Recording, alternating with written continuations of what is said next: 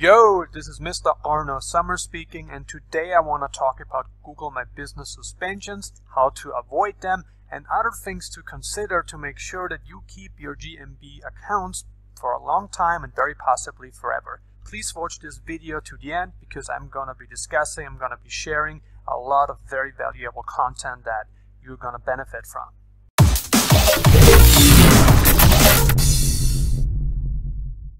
Now, the first thing that I want to talk about is Google Updates. And Google Updates has caused a lot of headaches to a lot of people who decided to accept those updates suggested by Google, not knowing what an impact those updates are going to have on their GMB listings. Now, if you are one of the people who has been affected by Google Updates, then you probably know that I'm not telling you anything new because you had to learn this the hard way.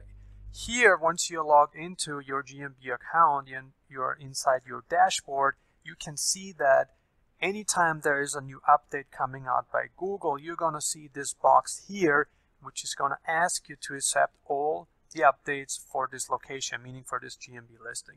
Now, what I could do is I could click on accept all updates for this location, but then my account will actually go suspended. And that's unfortunate, What you can do is you can actually click on learn more here to really see what this update is all about. But in general, I recommend that you don't accept any updates from Google because it isn't necessary. You don't need them, and most of the time they're going to have a negative impact on your GMB listing and oftentimes leading to a suspension, and that's not what we want because you spend a lot of time, a lot of money on your GMBs, and that's not funny if that happens, so make sure you don't accept any updates. Subscribe to my channel now to be notified when I publish a new video on the latest cutting-edge internet marketing strategies. Now, secondly, I also want to tell you that once your GMB is live, you don't want to be changing any sensitive information on your GMB listing, such as business name, business category, business address, and business phone number. You do not want to be changing any of those 4 elements or risk suspensions. That is very sensitive info, and Google does not like to see us changing this info. Now, what can you do if you don't feel like I'm keeping the same company name anymore, if you want to change the category? Well, you can't really do anything about that. The only thing you can do, unless your GMB is not getting any traffic at all, and then maybe it would make some sort of sense to maybe change it. But if you had paid for the GMB listing, if you had to pay to get it, and then you would take the risk to make a change on one of those 4 very sensitive elements, then you could probably see your GMB listing go suspended. So it's very important that you consider all this information before you change it. So make sure that you're really sure about your business name, you're really sure about the business category and everything else, because as I said, you don't want to be changing that. This is just how volatile Google is, and we have to play by the rules. Another thing that's important, which may lead to suspensions further down the road, it may not, but if Google should decide to penalize very optimized GMB listings. And what do I mean when I say very optimized GMB listings? I mean GMB listings that have titles that are very keyword optimized.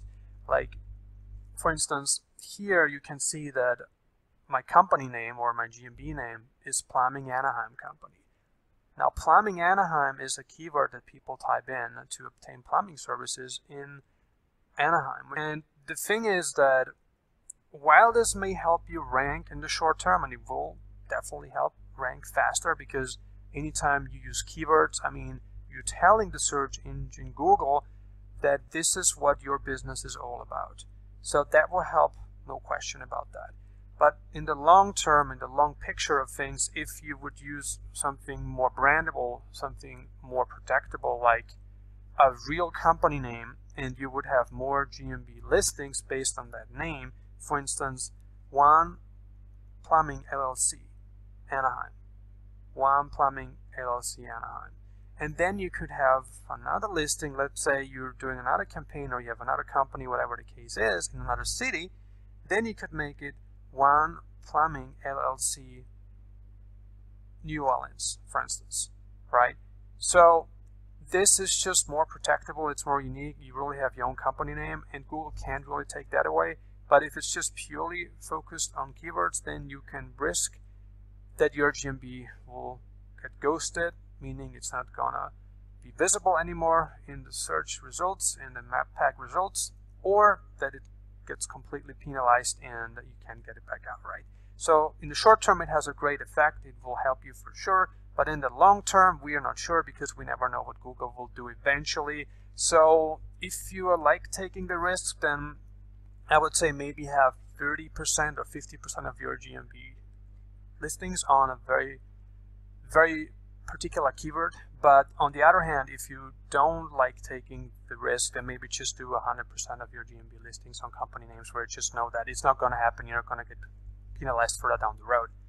But ideally, what I like to do like 30 to 50% very keyword optimized GMBs, and then another maybe 50% that are using just regular company names where I just know it's not going to get penalized, you know. So really play this how you feel. I mean, if you like taking more risks, then it's not a problem, and if not, then, you know, you just play it safe and you do that.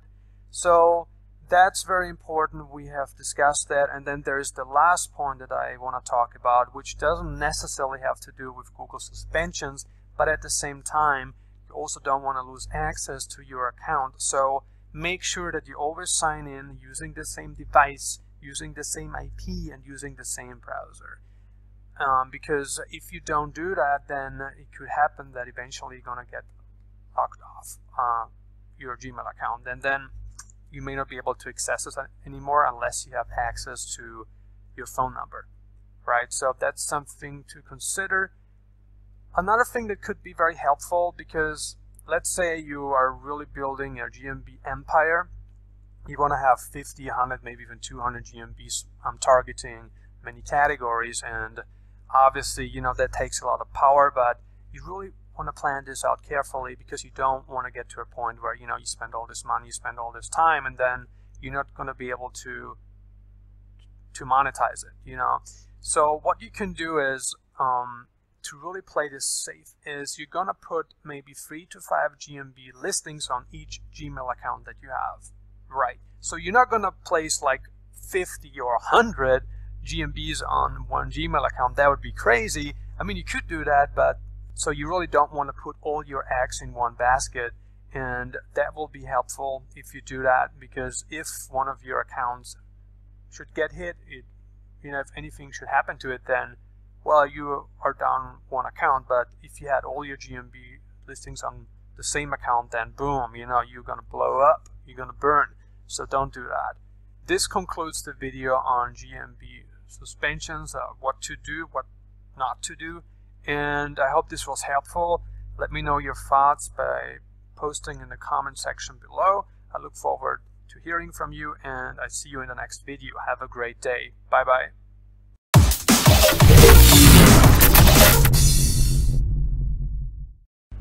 Subscribe to my channel now to be notified when I publish a new video on the latest cutting-edge internet marketing strategies. Click on the link in the description to get a free copy of my latest ebook, Digital Lifestyle Blueprint.